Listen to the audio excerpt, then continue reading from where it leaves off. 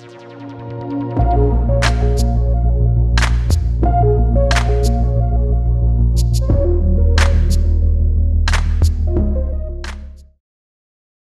Pune, कसं काय? Hey, I am Piyush Gupta, and I'm here to share my journey on digital transformation. I come from a product management and digital transformation background, and most recently I've used my skills in retail, e-commerce, healthcare, and now in media. I would like to share my experience with you all, but before that, let me speak a bit about the evolution of automation.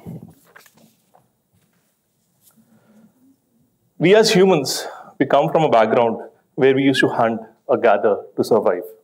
But humans are smart, but lazy at the same time.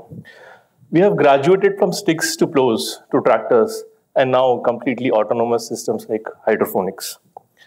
We have evolved from everyone making food to modern ways of agriculture, wherein we don't need to do manual full cultivation, but yet we have yields which are in abundance. From this example, I'm trying to refer to mechanical muscles. Of course, this is not limited to farming. We are present and we have spent the past several centuries building tools to reduce our physical labor. These are mechanical muscles. Mechanical muscles which are more stronger, they are tireless and reliable at the same time, which as compared to human muscles can never be, which is a good thing and we all appreciate it. Replacing human labor with mechanical muscles frees up humans to specialize into different skills. This is exactly how economies have grown and our standards of living have risen. Some of us have specialized to be engineers, data scientists, whose jobs are to create now mechanical minds. Just as mechanical muscles have driven out human labor, mechanical minds are going to drive out the human brain labor. This is again an economic revolution, but this time it's different.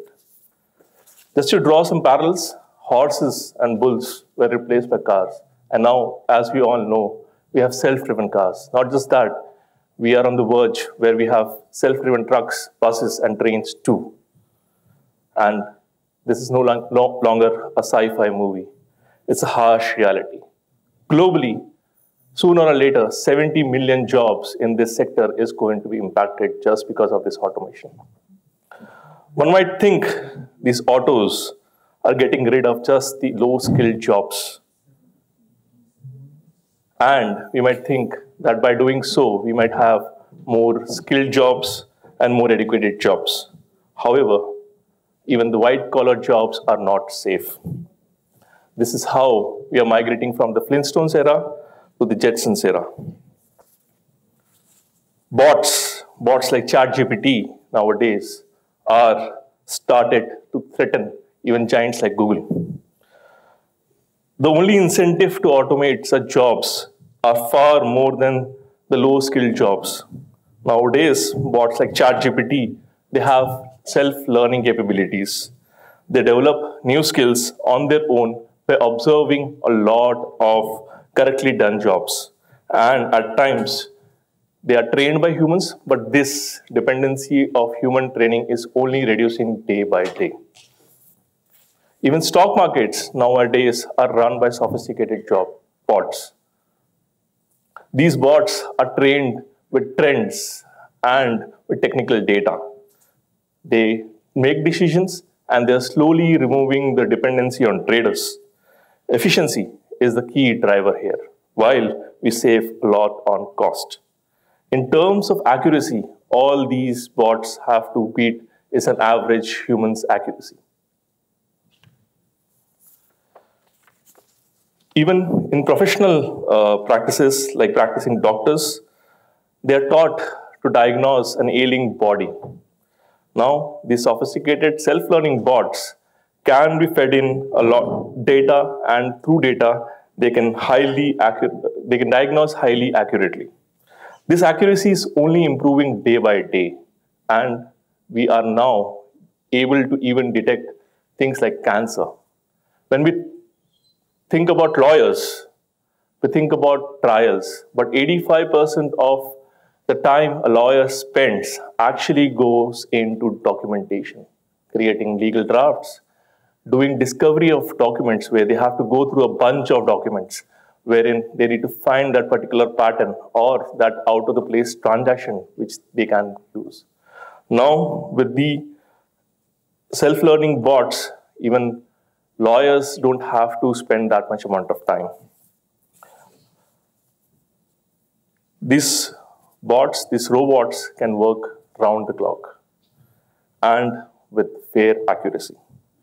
And even for highly skilled jobs, the impact of automation is not far.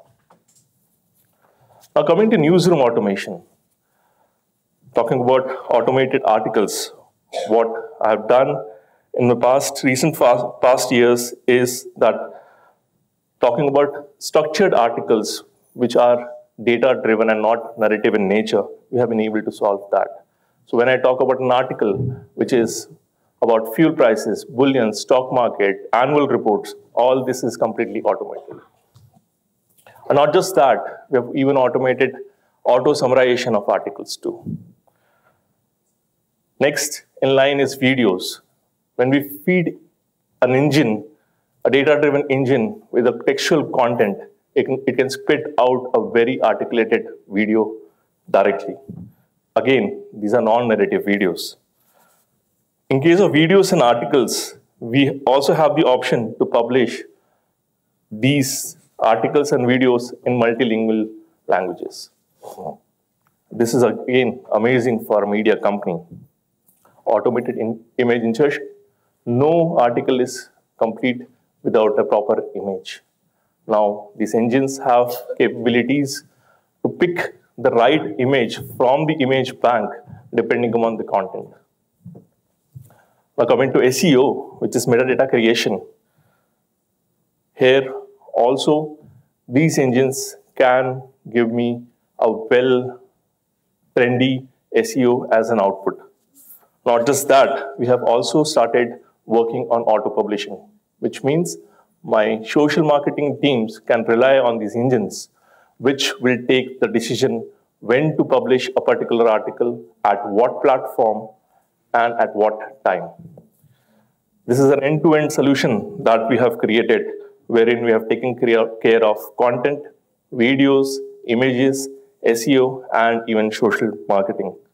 What this does for my newsroom automation, my SEO, and my media team and media marketing teams is that they free them up with the continuous repetitive work. The turnaround time can also be reduced greatly. And the volumes, I can now publish these articles not just to a particular city, but globally has also increased. With this saved time, now my editorial teams can now focus on more research-oriented articles, more research-oriented videos, and they can be more trendy in nature. Now coming to subscriptions. In the past several years, we have realized the need to have digital subscription as a footprint. We started with hard paywalls, wherein, let's say after you have read 3, 5, 7, or 10 articles, we used to throw a hard paywall to you asking for a subscription. But sooner or later, we realized that these hard paywalls are not going to work. We need to factor in a user behavior into it. That is where we started developing our propensity engines. These engines now come and inform us that depending upon the user reading behavior, when to show a paywall to a particular user. Not just that, we can also tune in the pricing to a user liking, which means with dynamic pricing and a dynamic paywall, my subscription base can now be increased, and I can more rely on this as a revenue stream. Each technology wave has brought tremendous opportunities to those who are ready to serve these capabilities. This time, it's no different. Businesses has mastered the digitization trend will only be benefited. They will be benefited so that they can serve their customers better and also lower their costs significantly while driving up their revenue. Technologies like natural language processing, computer vision, AI, autonomic systems, generative AI, work for recommendation are some of the trends which are in market today. These technologies help make sense of information generated by employees, customers, and these machines can take better and more informed decisions which are more time sensitive in nature as of now. So with this, I'm not saying automation is bad. Automation is inevitable. It's a tool which is going to produce abundance and with a little effort. So we need to start think, what are we going to do with these unemployable jobs with no fault of their own? Thank you.